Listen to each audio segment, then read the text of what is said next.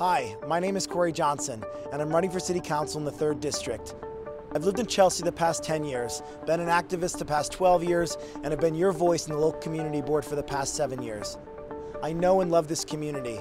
From the West Village to Hell's Kitchen, West Soho to Chelsea, District 3 deserves a strong and progressive voice on the council. I will be that voice. I will fight for permanent affordable housing, support local small businesses that our communities treasure, and do more to make sure our city is environmentally sustainable.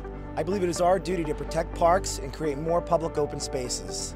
I'm voting for Corey because I don't think I've met somebody as determined and as energetic. We met each other on the community board. When it comes to affordable housing, he's been at the forefront. We're going to have almost 700 units of affordable housing, and he's a big reason for that.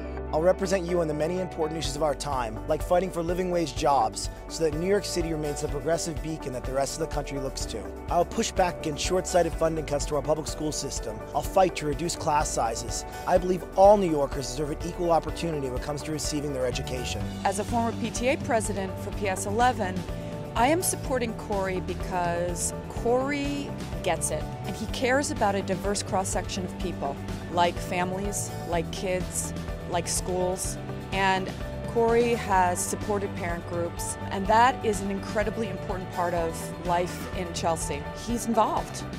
On Election Day in 2013, join us in our fight to keep city government more progressive, and let's move our community forward.